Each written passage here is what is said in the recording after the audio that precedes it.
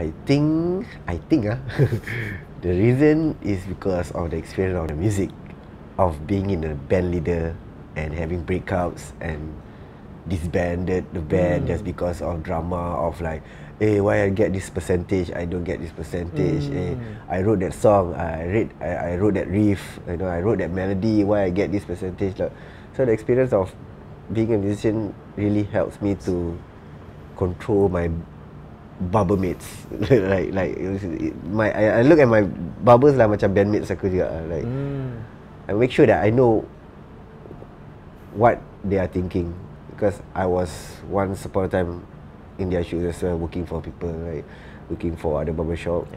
So I know if something is not right. So I make sure that we have a constant meeting and make sure like, you guys happy not with this? If you guys not happy with this, you let me know. Like how we can construct and find out. I mean, like figure out a better solution for everyone to be happy. Like even to the extent where even song selection at a barbershop can be an argument, right? It can be an argument, like one into heavy metal, another one is to R&B. Like I cannot hear heavy metal all day, bro. I bingit potong, like that kind of stuff. So you need to like sit down and like, okay, we have certain playlists. Like Tomatan have their own songs played on the Spotify, in the shop.